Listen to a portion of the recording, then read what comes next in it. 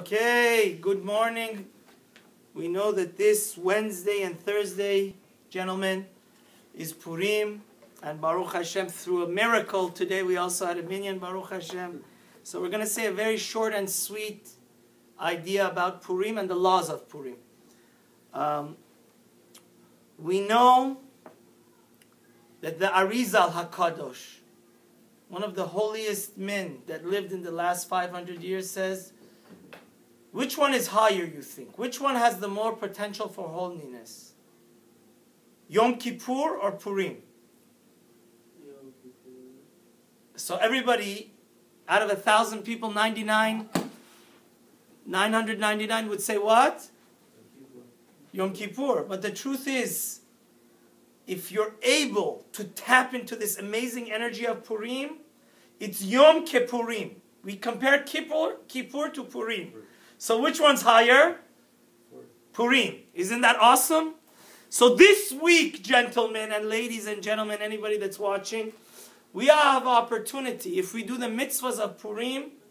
Because why? Why is Purim have a more potential for holiness and closest to God even than Kippur? Can you imagine such a thing? The answer is like this. On Yom Kippur, we say that the books of death and life are open in front of us. So our relationship to God is more from what? From fear, God forbid. You know, we say, "Oh, I want a happy new year.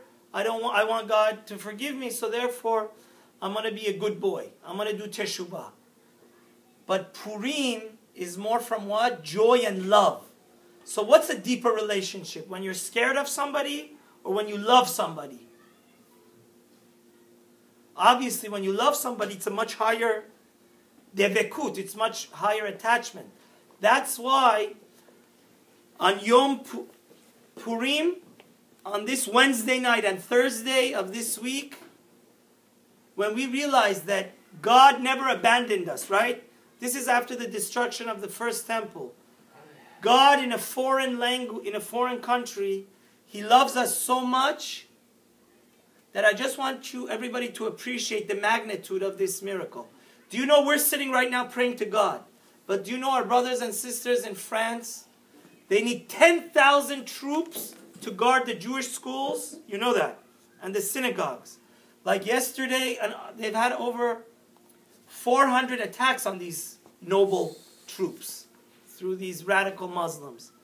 So could you imagine if the Prime Minister of France would say, "Hey, I'm giving you Jews a day that anybody you guys know beyond a shadow of a doubt that wants to murder you and kill you and harm you, not only can you protect yourselves, but you can go kill them. You can go get rid of them." Wouldn't that be unbelievable? It wouldn't even be fathomable. But that's what exactly happened on Purim. Guys, a pagan king allowed a Jew, Mordechai, and a Jewess, and a female Jew, Esther, to kill Haman, right? All of his children, all of his gang, all of the Amalekites. Unprecedented. I don't think it will ever happen in history. It never has happened. That's the joy. We see God. Even when we're you destroyed the temple, right? But you love us so much that behind the curtain, you're watching us like the apple of your eye. That should cause us what, Omid? To become so in love with God, so appreciative and gratitude to God that, believe it or not, gentlemen, on Purim you can even get to a higher level than what? The holy day of Kippur. So there's 5 mitzvahs that we have to remember to do. First of all, before the Megillah, you can do it today. It's Ethan, can you give me the Machzit, the shekel box? So we know that it's a mitzvah to give shekalim. Like you see over here, we take you put $6. This is like 3/2 silver dollars. You put them inside, and this is in remembrance of the Machasita shekel that the Jews used to give, because there was a communal korban. So before the Megillah, every Jew should give at least recommended $6. It's better to give it on behalf of his wife and all of his children. And when he throws in the money, he should say Zecher, in remembrance of Machasita shekel. And what's the 4 mitzvahs of Purim, everybody? First of all, we have to listen to the Megillah twice. So Wednesday night, we're going to be reading it here, 6:45. And don't forget, Wednesday is the fast of Esther. It starts at 5 a.m. and in Los Angeles ends at 6:30.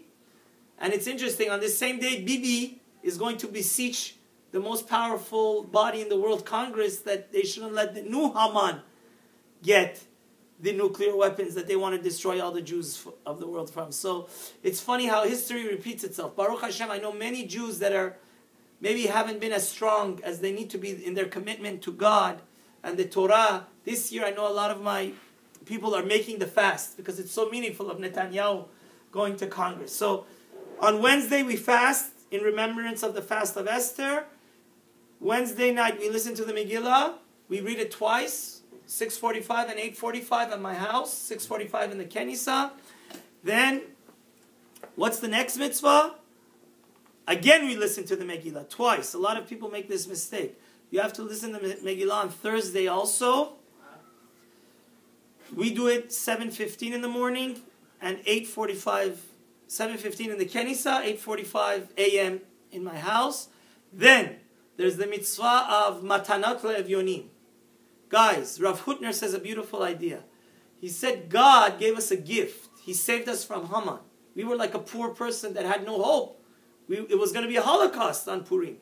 So therefore, the Rambam says that, Shab, out of all the mitzvahs of Purim, which one do you think you have to be the most careful and doing the most excellent? No, Matanot le'evyonim. The Rambam says, unfortunately, the world doesn't do this so much. A lot of people give 50 gifts to people that are wealthy, but the day of Purim, if it has a direct correlation with Yom Kippur, gentlemen, we should be careful to give at least $5 to the rabbi, or you could give it direct. We collect here for the poor people of the city and of Israel. So the idea is that on this holy day that they're supposed to have a festival, the poor people get money so they can also go have a festival. So that mitzvah is called what, everybody? Matanat le'evyonim. And you should at least give $5. Why $5? If you give $10, it's much better. Because at least two different poor people should be able to have to go buy some hummus and some pita to make a... The next mitzvah is what, Shah?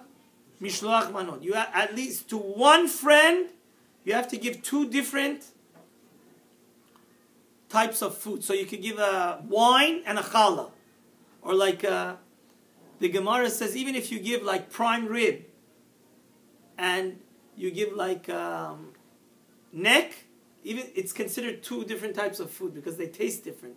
Even from the same animal, if you give, the Gemara says Namorai.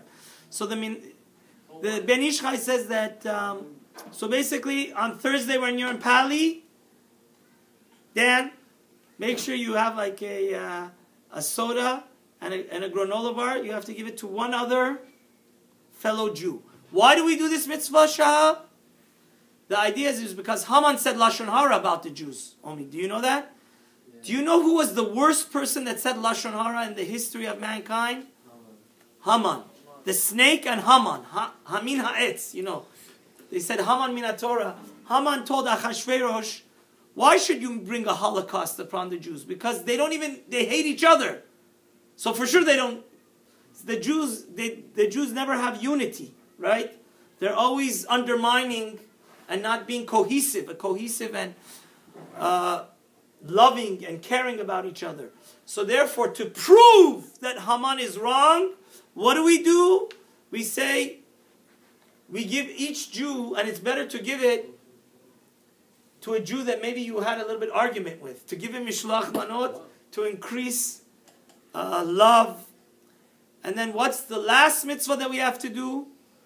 The Ben Ish Chai and the Kabbalist, it's important to have a feast gentlemen. What is the feast? Just like on Shabbat, we have like a bread, and we have some like very good food, choresh and gondi. So on Baruch Hashem, Mr. Kohanim is bringing a whole bunch of people here. We're having at the shul at 5 a.m., at 5 p.m. on Thursday. And it's a mitzvah to what? Drink more wine than usual, so afterwards you go fall asleep and not know the difference between Mordechai and Esther. I wish everybody, I give myself and everybody a blessing. May Hashem help us utilize this holy day, that we should get to the Madrega even higher than Yom Kippur. And we have to listen to the Megillah very carefully, and in Be'ezat Hashem, Hashem should bring us the ultimate redemption and save us from the modern Haman. Amen. Amen.